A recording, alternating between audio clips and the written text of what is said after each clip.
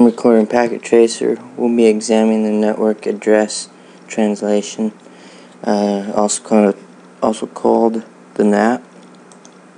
Right now we're waiting for the lights that are amber to turn green, and they're green now. And then now I'm going to go into the simulation mode. And then I'm going to go to the PC.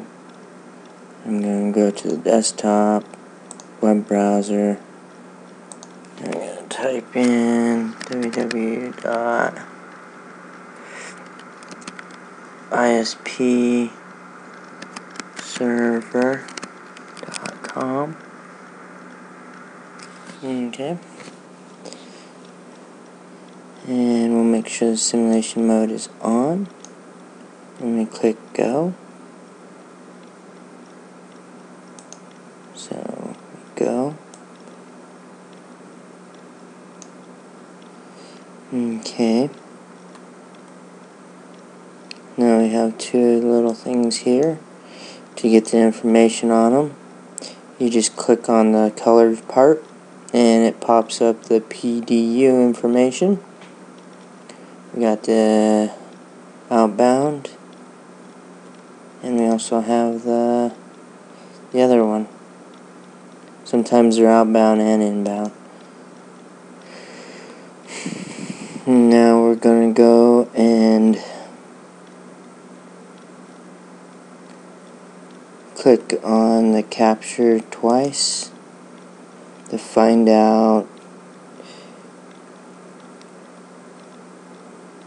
customer PC accepted the ARP reply, and then builds another packet.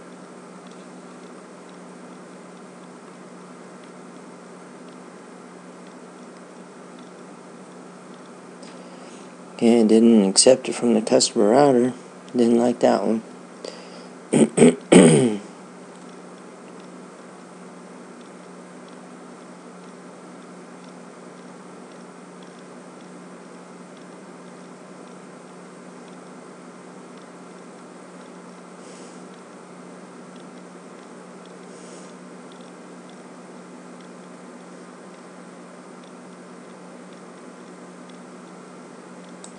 Okay, the ones that answered the ARP request was the customer switch, the customer router, and the www.customerserver.com ARP.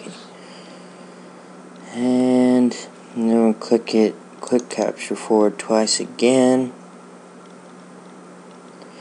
and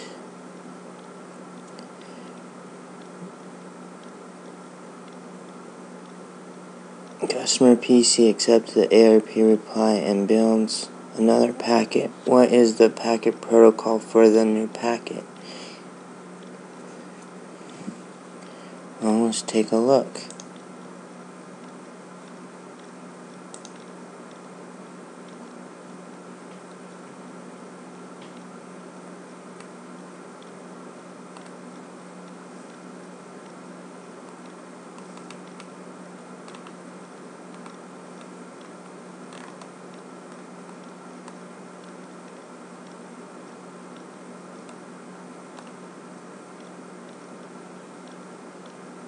This is the new protocol for the new packet. It just tells you all the information you need to know on it.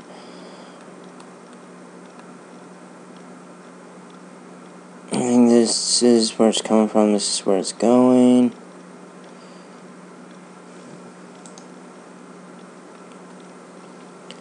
Then we have our next step is they want me to click it twice, capture forward twice again.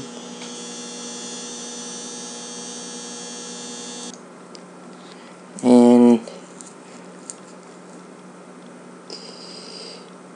it says click the www.customerservice.com server one.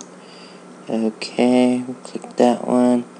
Now it wants me to click the outbound tab. Okay.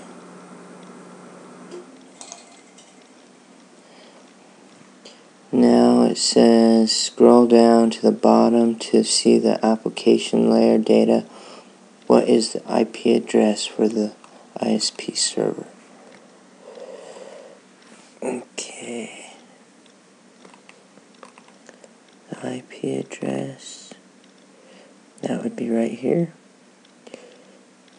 209.165.202.131. Okay, now we're going to go into the event list window and click capture forward twice again. Exit out of this. Click capture forward twice. And customer PC now formulates another ARP request. And then we click this capture again twice.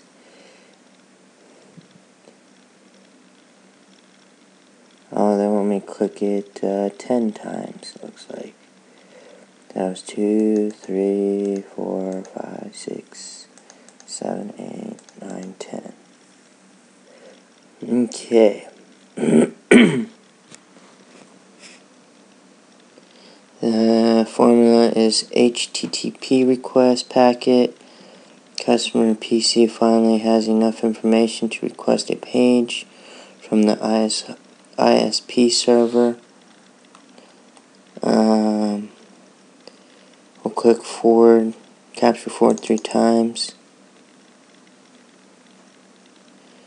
Click the packet on the customer router to examine the content. Customer router is a NAT border router. What is inside the local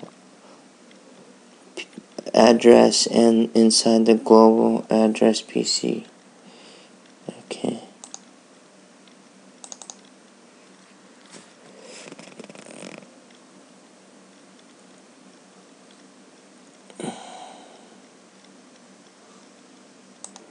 Okay, here we go. We got our IP addresses here and here. And then we need to go on to the next one. It says click the capture forward 7 more times. 2, 3, 4, 5, 6, 7. Just wants us to see that the IP's addresses have changed, and again as the packet is forwarded to the PC.